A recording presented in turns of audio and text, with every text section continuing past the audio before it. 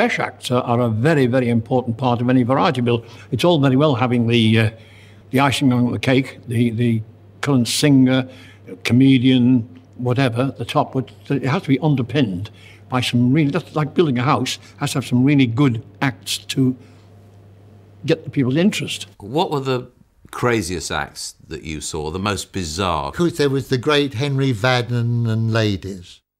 He used to have this sort of Austrian helmet on with a spike on the top, and he'd pick up this wooden cartwheel, throw it in the air. Up would go the cartwheel, right to where Henry would be standing. And he'd catch it on his head. And as it came down and hit you, he'd go, "Cripe!"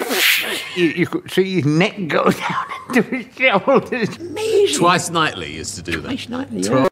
12 shows a week. Yeah. I think it made him round-shouldered eventually. I said, "Doesn't that hurt when you do?" He said, "Of course it bleed nuts." Coringa is the young